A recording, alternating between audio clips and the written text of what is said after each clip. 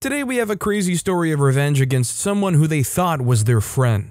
We'll get into that in a bit, but first, I'm proud of what I did to Lauren. My girlfriend of years thought it would be a good idea to take me along for a joyride and treat me as she pleased. Well, I guess she thought wrong. For as long as I breathe, I'd made up my mind to get back at her for the terrible way she had made me feel and the joyride she took me on. I would never let her off the hook or let her have her way in whatsoever way after what she had made me go through. My name is Adams, and that of my ex-fiancée now is Lauren. Lauren was the love of my life, right from the very moment I set my sights on her, which was way back in high school. Lauren and I met just by mere coincidence during one of our joint classes back then, which was Spanish, I think. Picking at least one language was a prerequisite for students back then, and although it proved to be quite a difficult hurdle to cross, and also discouraged students from registering then or even getting the proper motivation to study them properly, there was still a very small minority of students that excelled greatly in that respect.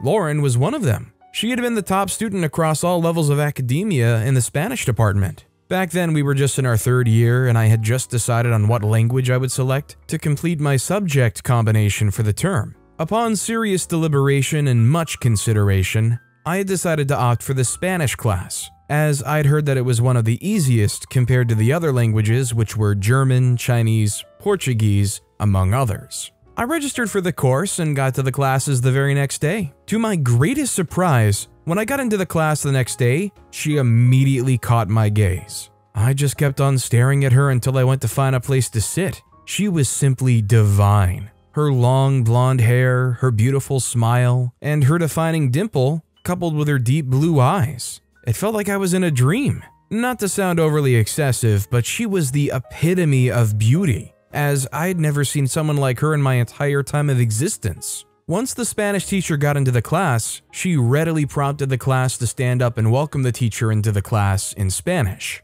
And that was when I finally got to hear her talk. Her voice was almost definitely angelic, as I'd already began to love it. As far back as my memory tracks, I don't think I can remember listening to the teacher speak for the first 3 classes I had attended. My focus was on Lauren and Lauren alone.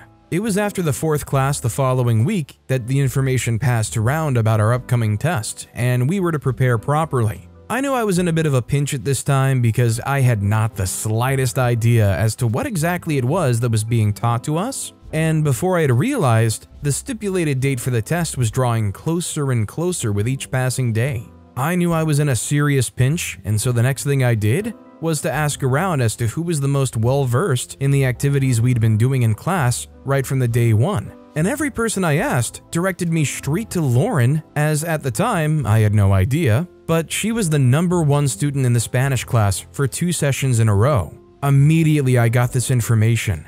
I had nothing holding me back again, as I set out to converse with her on matters regarding the classes and also the upcoming tests. I had searched the entirety of the school's building down to the faculty building in search of Lauren, and I still could not find her. This exact moment I truly needed to see her, and she was nowhere to be found. I hadn't given up. I made up my mind to find her wherever she was. As I approached the school's lacrosse field, I checked the audience stand one last time as the final place I would search for the day, as I was already on the verge of giving up. And there she was, right there on the stand, watching the lacrosse players intensely. She looked stunning. I just stood there for a minute as I tried to admire her from afar, not until I realized that I was in serious need of her help. I quickly went up to the stand and sat down beside her. I introduced myself and asked whether or not she was free at the time, as I was in need of her assistance. She gracefully smiled at me as she asked what I needed help with. I explained to her that I had not the slightest clue as to what it was we were doing, relative to the Spanish classes we've been having. She agreed as she accepted to tutor me for the little time we had left to the test. We had our first conversation right there on the audience stand, and we were there for close to 2 hours, as it seemed to me at that moment that particular moment should not come to an end at all. But alas, it was the end of the school period and it was time for us to head home. I was pained as I wanted more time with her, but I couldn't say anything. While we were on our way outside the school gates, she asked if I was going to be busy after school and that she was willing to continue or pick up right from where we left off. I was surprised. She admitted that she enjoyed my company and that she would like to continue with the tutoring. That is, if I was going to be free. seeming like a dream at the time, and at the particular moment, I turned her down initially and replied to her, saying that I was going to be busy at home helping my parents with something I could not yet have thought up on the spot, and then she asked again, almost making it seem to confirm again from my end if that was what I truly wanted. I was in a state of utter surprise. Who could have guessed the very girl that caught my eye the very first day I got to school back then would be showing signs of interest in me? I mean, at the time, I really thought so lowly of myself that I could never even have imagined myself and Lauren engaging in a proper conversation. After she asked again, I just responded by telling her that I could probably make up some spare time, maybe like an hour or two, for her tutoring. We exchanged contact information on the spot, and she assured me that she would drop a message for me, reminding me about our plans. I felt butterflies in my chest, literally. I went home feeling giddy as I'd already began planning every single bit of activity or action I was going to take in a few hours. Putting a pin to our initial meeting, we met up a few hours later with myself already dressed up, like I was heading to a party or something. Upon arrival, I'd thought I was overdressed for something as simple as a tutorial from a classmate of mine, but after seeing Lauren, I just knew she would reciprocate the energy I was giving off. For she too was even more overdressed than I was. I burst out laughing as we both knew right then and there that we were not going to have the tutorial as planned, but rather we were going on a date. It seemed weird because thinking back now, I guess you could say she made the initiating move. We had a very deep, long, and intense talk that evening as we visited a lot of places. Apparently, after conversing with Lauren for a while, I found out that she too found me interesting from the very first day we met, and she was planning on approaching me too, but she was on her own path, too scared of getting rejected, and also coming off as too desperate. I tried to tell her about how I also felt and how I also thought I would never have the chance to even hold a proper conversation with her. We both laughed our previous situation off. That was basically the highlight of our evening and apparently our first date that very day. I walked her all the way back to her home, as traditionally expected of me, I guess, and then I went back home myself. After our supposed first date that evening, I guess you could say we became official in some way, but I had to make sure so I would not begin a one-sided crusade for love on my own. This was almost a month after we had our first date. We had just finished a class and it was time for recess. I went toward her seat and we got talking as usual. Then I asked her right then and there if she would do me the honors of being my girlfriend. I guess this question came as a total shock to her, not in the sense that she didn't expect it, but in the sense that she obviously did not expect me to drop the questions on her right then and there in the class. She said yes immediately though, and that was the start of our relationship. We dated for over 3 years, which went on even after we both had graduated and left high school and had even gotten accepted into college of our choice at 22. Everything seemed to be working out well for us back then, as we were still both pursuing the course of our dreams, all while our relationship still being as strong as ever. But alas, having more than enough fortune coming our way would sooner or later resort to at least one misfortune. But in this case, I wouldn't call this a misfortune on my own end, but on Lauren's end. This was 1 week prior to our second semester's examination for the second session we had spent in school, and I'd been trying to reach out to Lauren, mainly because I hadn't heard from her for nearly 3 days, I think, and her line had not been reachable all that time. I kind of became worried, and as I tried to contact some of her friends that I knew, they also weren't picking up. And then I went to the social media handle of a very close friend of mine, and I saw that he was out with his friends and they were out clubbing.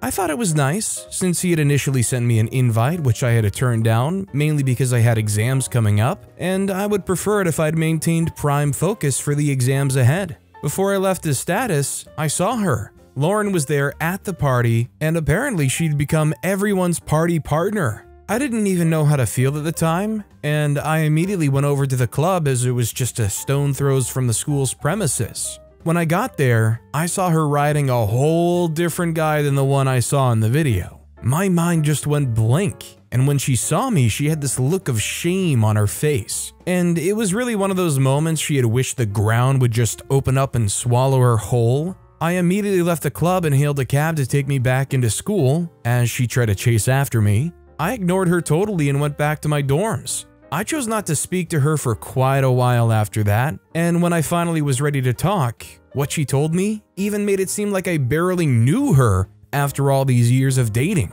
She told me that she was bored and this was something she usually did whenever she wanted to let out some stress, and seeing that the examinations were knocking at the door, I foolishly thought of things from her own perspective and came to the conclusion to forgive her at the time.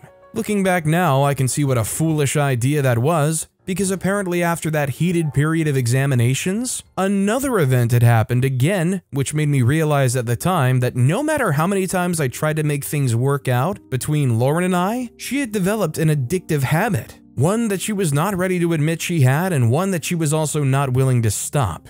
Even in one situation where I'd confronted her, she retaliated and tried to take on the defensive side to justify her actions. Truly, this felt heartbreaking, as she was the first love of my life, but something had to be done, and when I did try to help her, she humiliated me right there in public when we were in school, and she said some things that shouldn't have been said. Obviously, I was furious, because most of the things that came out of her mouth were things I had told her in strict confidentiality, which were not supposed to leave the confines of our relationship, and she didn't even feel the slightest shred of guilt at the time. After my classes for the day had ended, I just decided to go straight to my dorms, as I wasn't even in the mood for anything else that day. Then she approached me to apologize for her actions and the things she had said to me back then, as she tried to justify her actions by saying she was not in her right mind, and also adding that she was intoxicated at the time. At this point, all of these did not come to me as a shock or a surprise. All I had on my mind back then was to just be left alone, and seeing as she wasn't ready to let me go, even after exhibiting behaviors I had never thought possible on her end, or even saying things I'd never thought she would, initially I'd made up my mind to end things right then and there, but an amazing plan just popped up in my mind out of nowhere. I was skeptical at first as to whether or not I should go ahead with the intrusive thought I just had right then and there, and then I thought about what she had done to our relationship, and also how she had made me feel these past months. And I thought to myself that this was the perfect opportunity that had come my way, for me to not in the least get back at her. After which she had asked for forgiveness from myself. I just decided to play along and act the role of what she wanted me to be at that time. In fact, I'd played out my role so much so that she had begun to see how serious I was with her, and this was when I had began to see some signs of changes in her.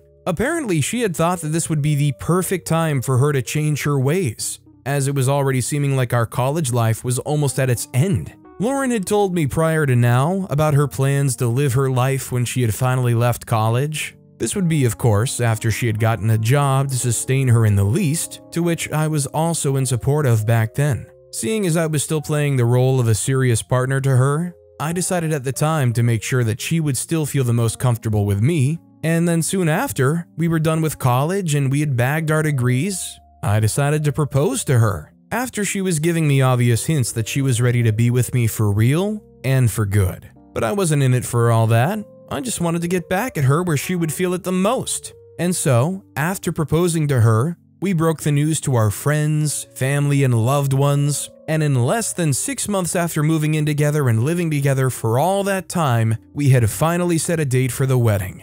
At this point, it was already seeming like we were really going to get married, and the date of our wedding was supposed to be on a Saturday, but prior to that, I'd already booked a flight, as I was planning on leaving for Germany that very day, as I was preparing for my master's degree over there. And on the supposed day of our wedding, I called her about an hour before the church session, and I bid her my final farewell as I hung up the phone. This was while I was already at the airport, ready to leave. And that was the last I ever heard of and from Lauren. I didn't even bother to check in on her, as I knew the situation would not look so good on my end, seeing as I left her on our wedding day without a word as to why. And I don't regret it one bit. I guess you could say I was a bit wrong for playing with her the way I did, but I'm proud of what I did. So obviously OP left Lauren hanging there, but my question is, did they invite more of their family also? Like, did they leave not just her but a lot of other people hanging too? I'm curious about that.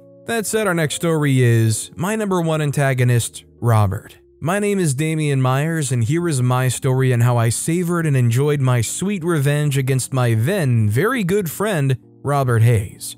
Robert and I have been really close friends, infants. One could easily mistake us for brothers as we went way back, even as far as even high school. In my opinion, Robert was the most ideal person one could have asked for as a friend, as he was everything and more. The only problem I had with and about Robert was that he was just not good at handling good and proper competition, especially in cases or situations where it had seemed like he was not going to come out victorious. This was a bad habit that had brought out a new side to Robert I'd never seen before, but still with this, I had no issue with whatever it was that Robert had done, as long as it doesn't affect our friendship in any way at all. But relative to the build-up to two different and separate events that had happened, my idea and demeanor towards Robert would forever be changed. The first situation would be back then in high school, where we both were in the genesis of our friendship, basically. It was just your average day at school. Robert and I attended the same high school, as for one at this time, both our parents' houses were located adjacent to each other coincidentally, which just even brought us closer together. And secondly, seeing as both our parents had just moved into the area, both from entirely different locations, this was like a new school experience for the both of us and all. First day of school, which was supposed to be a dreadful phenomenon for most new students while getting into a new school, was nothing of the sorts for either myself or Robert, as in this case, we had the upper hand of having each other to get through the tough challenge of getting through the entire school day. Basically, after the conclusion of the entire first half of the day, when Robert and I had met up for lunch in the cafeteria, and while we were discussing with each other, all while trying to get each other all caught up with the daily activities that had been going on in the other person's day so far, then there she was, the most beautiful girl I'd ever set my eyes on at the time. I tried so desperately to take my eyes off of her, all to no avail, as she seemed like an angel at the time. And all I could do was just stare and just be amazed as to how I could just so happen to come across such a beauty. Robert, on the other hand, had showed one of the most nonchalant reactions I'd ever seen. At the time, I even began asking him different questions regarding his sexuality, as I wondered why his reaction to her was just as plain as can be, and he told me then that he just didn't find her as attractive as I did apparently, and he didn't want to stop me from admiring and appreciating her and all. I was still not ready to even go in depth as to why he was behaving the way he was, but that wasn't what was important to me at the time, as the only thing that went through my mind at the time, as silly as it may sound, was just myself imagining myself alongside the beautiful girl I'd just laid my eyes on, together. As I imagined how our future would be together, Robert tried to knock me out of my delusional state, as he thought I was already being silly at this point. When I'd come back to reality, I just decided to take my chances and I tried to approach her at the time. Seeing as I had nothing to lose at this point at all, I asked Robert to wish me luck, as it would be very much needed at this point. I shyly approached her as my heart began to beat fast, so much so that it seemed like it was almost beating out of my chest. I approached her and introduced myself. I thought then that I would most definitely be turned down by her, as what was on my mind at the time I was going towards her was not that she would actually pay me any mind. However, to my greatest surprise, she was one of the nicest persons I have ever met. She had this calming voice that, when I heard it, it really made me calm and composed enough to engage in a proper enough conversation. This was the first time I'd ever engaged a girl that I fancied in an actual conversation, as most conversations and experiences I had with most girls were usually all in my head, as I'd never for once summoned up the courage to actually speak with them, and when I did, nothing meaningful usually came out of my mouth. This was kind of like a turning point in my life, because at this point I had this feeling and this strong surge of confidence to myself. And I think Robert noticed too, as there were some instances where I decided to widen up my already very little social circle a little bit, and I decided to go on some social outings with Esther. Esther was the name of the girl I'd approached back then in school. We became close friends real quick. I didn't want to rush things between the both of us by quickly jumping into a relationship. I wanted to savor every bit of knowing her, which would most definitely result in a relationship scenario between the both of us. After this social outing between Esther and myself, I began noticing some changes in Robert's behavior towards me. At the time, I most definitely did not know that what Robert was feeling at the time was jealousy, and that he too had wanted to be a part of things or activities I was doing at the time. Unknowing to me, Robert has apparently been holding it against me for one, according to him, casting his aside the moment I found and got a girl I was interested in, which in my defense was most definitely not my fault, and secondly, totally ignoring him, my best friend at the time, who I was the most closest with, and also in my defense, I actually tried to talk with him on several occasions about joining us, or even better, still letting the both of us hang out as usual.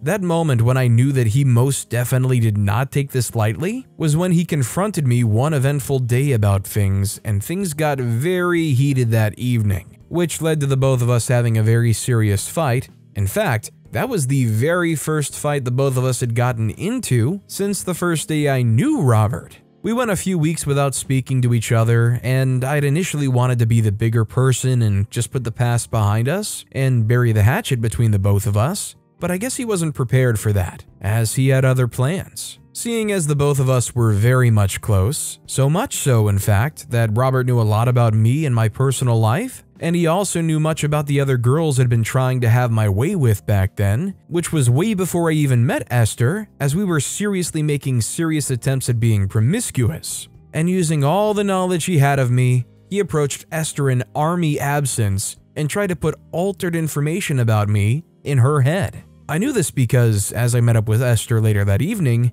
she herself confronted me about the things she had heard from the horse's mouth, and she wanted clarity right then and there on the spot. I told her everything about how Robert and I were before I met her, and I assured her that I'd put all those behaviors way behind me, and he was looking to get into something serious with her. After clearing things up with her, I got so mad, mainly because of how he was just about to sabotage everything I had going on with Esther over a little fight. And I was literally about to head out and have a showdown with him regarding this matter, but everything I had this thought, Esther would always calm me down and remind me that it wasn't worth it, to which I would just let whatever it was I was feeling back then go. To cut our long story short, Robert and I cut ties immediately after that day. We basically didn't see each other again until later on. This was just a few years after graduating college. I had just completed my collecting my college degree, and I just began my job search. Esther and I were still together, and we were still together after all these years. We had just moved in with each other right after graduating from college, and Esther and I were just getting our job search on so as to get a stable income for our personal sustenance. And as all luck in the world, and as fate would have it, I got a job offer from one of the prestigious financial companies I had doubts about applying to, for a higher position than I'd applied for, and the company was willing to offer me a higher promotion to become the head of a whole department. I was amazed as I jumped immediately at the offer. It had seemed like a dream come true at this time, as this was one of the moments Esther and myself were at our all-time low. There were bills that were already way past their due date, and this job offer just so happened to have come at the right time. It was only after resuming the work the next week that I knew that Robert was also an employee at the company. It was odd, having not seen someone who was once your best friend for over 5 years, and then all of a sudden, there he was. Apparently in the company, I was offered an even higher position in the company than he was, but upon arrival and encounter, we did not exchange a single word. We just exchanged stares at each other, and that was it. Many weeks passed on the job, even leading to months where we were passing by each other every day at work. I'd already made up my mind not to pay him any mind, as I didn't want to be reminded of what he had done to fully end our then friendship, but there was something he had done that turned the tide of things. Apparently, I was up for a promotion after being tasked with a very peculiar job by my direct supervisor, and being the senior one over Robert at the workplace, I naturally employed his services in helping completing the job faster. So I was tasked with the proper management of one of the company's top investors, Henderson Motors, and the deadline was right around the corner. It had seemed like I would not have met the deadline if I had not employed the services of another. But I just decided to make it Robert in a last-ditch attempt at still trying to see if we could still be friends and all, and to my greatest surprise, he did what I had not expected from him. He tried to sabotage the work by inputting false and altered information in my work report. I had no idea at the time, and right before presenting, I was just so lucky that I had my very own work report, which I'd prepared in case of an emergency, which just so happened to be right then during my presentation. I had no idea who it was that altered the work report, but I paid it no mind as to why someone would do this. A few weeks had passed right after my presentation, and as promised, the company had offered me the head of the department promotion that was promised before firing me. I literally was the happiest man that day. It wasn't until later on that I got to find out who it was that tried to sabotage my promotion. And when I found out that it was Robert, I'd already made up my mind to use my newly obtained position to get right back at him for this, and for years ago back in high school. I summoned him into my office the very next day. It was a bright Tuesday morning, and as the early morning sun streamed through the windows of the corner office, giving everything a warm golden glow, I sat at the large mahogany desk, leather chair creaking slightly as I leaned back. On the walls hung awards and newspaper clippings detailing my meteoric rise to success. It was a corner office fitting for the head of department of one of the hottest financial companies in the industry. I had it all. Some might say I was living the dream. And yet, one thing was missing. One loose end that needed tying up before I could truly move forward. The sound of approaching footsteps made me sit up straight. Right on time, I adjusted my tie and ran a hand over my slicked back hair as my visitor stepped through the open door. "Good morning, Robert," I said with a congenial smile. "Please, have a seat." Robert Hayes regarded me warily as he sank into the chair across from me. I could tell he was nervous about being called into the head of department's office like this. Good. I wanted him off balance for this conversation, as this has been what I'd been waiting for quite a long time.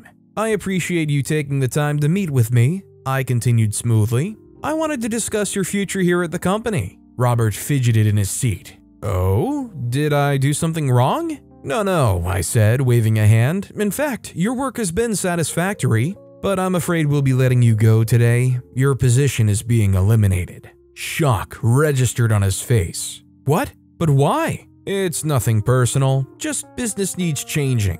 However, I don't want you to worry. You'll receive a generous severance package." I slid a document across the desk. "Just sign this release form and—" "Wait a minute," Robert said sharply. "I deserve more of an explanation than that. I've worked my butt off for this company." I raised an eyebrow. "Careful with the attitude, Robert. You're still an employee here and I'm still your superior." We locked eyes in a silent battle of wills before Robert dropped his gaze. "Sorry, it's just, this seems very sudden." He looked back at me. "At least tell me the real reason I'm being let go." I studied him for a long moment. Perhaps he did deserve the truth. "Very well. I've decided to remove you because of what happened a few months ago when we both worked on my promotional job." Confusion crossed his face. He said, "A few months ago?" I say, "Does the Henderson account ring any bells?" Robert paled. He said, "You know about that?" "I do. I know you sabotaged the project and made it look like I was responsible. Tried to sabotage my promotion." My voice hardened.